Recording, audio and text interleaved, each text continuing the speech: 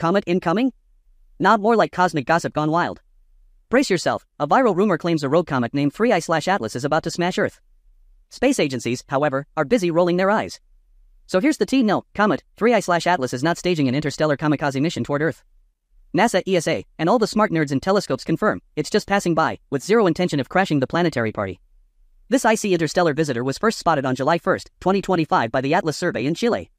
Its trajectory is hyperbolic, fancy word, not bound to our sun, meaning it came from beyond and it's going right back out. Then of course, drama had to follow. Harvard's Avi Loeb, yes, that guy, floated the notion that maybe this thing is not a comet, but alien tech in disguise. Because why not? Most astronomers are unimpressed. They point to comet-like gas and dust emissions, plus its behavior matching known comets, as strong evidence it's just a freakishly large icy rock.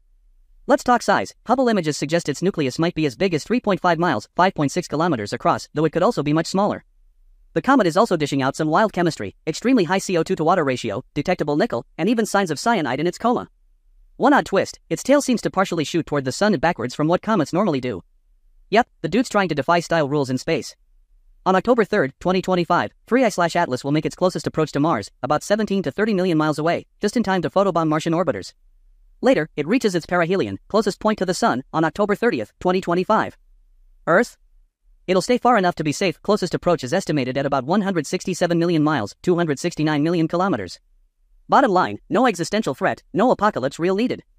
Truth is elastic, live informed, stay gotastic, because sarcasm is our language and dark humor is our currency.